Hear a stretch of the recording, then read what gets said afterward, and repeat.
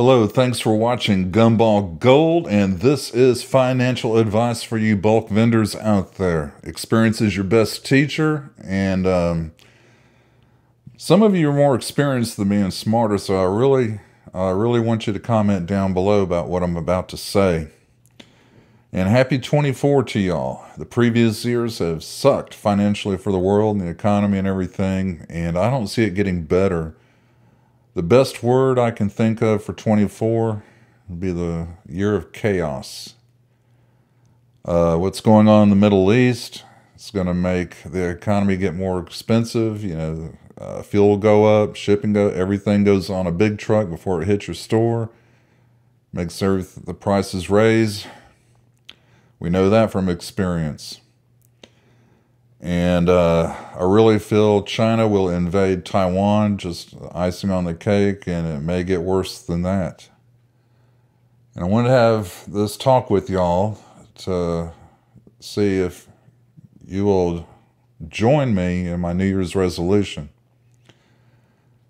And in bad times, you need to hedge yourself financially.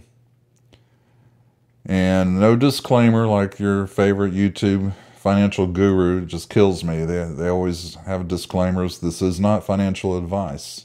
They're afraid of someone suing them. I'm not afraid of anyone suing me for saying what I'm about to say. But the other day, or yesterday, I went out and I had a collection. I hit a few machines on the way to my Airbnb. Came back with $140. And this is my resolution. One roll of quarters from each collection I'm going to take to my local pawn shop and buy 3 solid silver dimes or whatever a roll of quarters will buy me in precious metals. Start off small. Maybe grams of gold if they don't have the old silver dimes or quarters or whatever. And every time I make a collection, I'm going to do that. I don't see the strength of the dollar going up in 24. I see it going down. And I just want to hedge my bets financially, get some precious metal under my belt for the year. And I know someone's going to comment down below, invest in cryptocurrency and Bitcoin. And I just personally cannot do that. I have to feel and touch and have access to my money. I don't know if you can understand that. The younger generation, you got to admit, young people are gullible. That's why these gurus on YouTube are so rich. Not from their business practices that they preach. It's from the advice that they're selling. These are professional salespeople, and young people are gullible. They believe salespeople. They don't look behind the curtain. But, I will admit I'm not the smartest person in the world, and maybe Bitcoin is the future. I just don't trust it personally. I've watched documentaries how it's one of the biggest scams of our time, and I believe those documentaries. Another financial piece of advice going into 24 is get out of debt. If you have any debt, get it paid off. Now, trading a roll of quarters for precious metal, I think we're all capable of doing that, each collection. And financing gumball machines or anything in bulk vending, it's an all-cash business. There is no excuse to put these machines on a credit card. Tomorrow's Saturday, I have a young man coming down from up north that's selling me 2 rhinos he bought brand new. They're still in brand new condition with 2 cases of gumballs. I'm paying $250 plus his gas, but those 2 cases of gumballs are going to make the machines free with a little profit.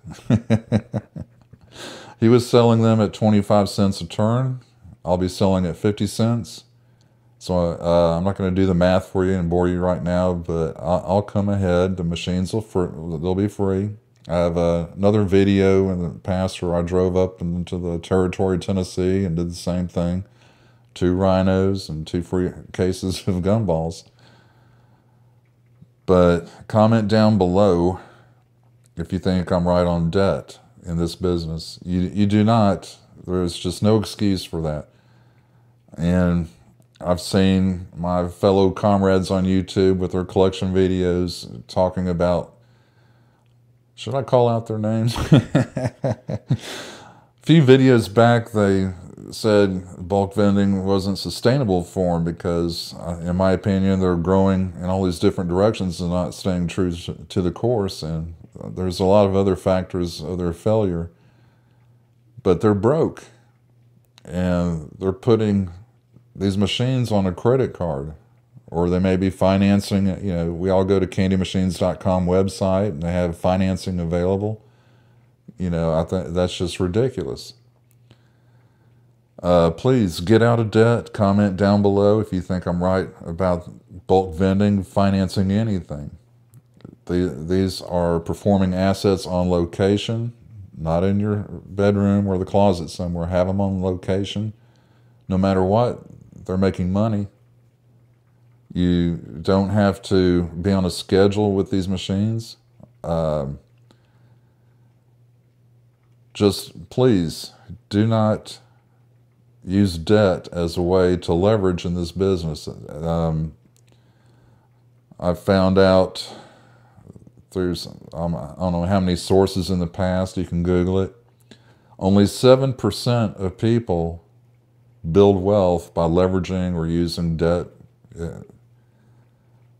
Don't be that 90-something% of people that fail, that's in foreclosure, bankruptcy, especially in 24. I really have a good feeling that it's just going to be a very chaotic year and not better than 23 because what's going on with the economy and the world and everything. But I do look forward to your comments. I do answer all of them. Look at the history of all my videos. I do answer everybody. And this is a serious video for me. Okay, thanks for watching. I'm back out reading your comments and the mail. Bye-bye.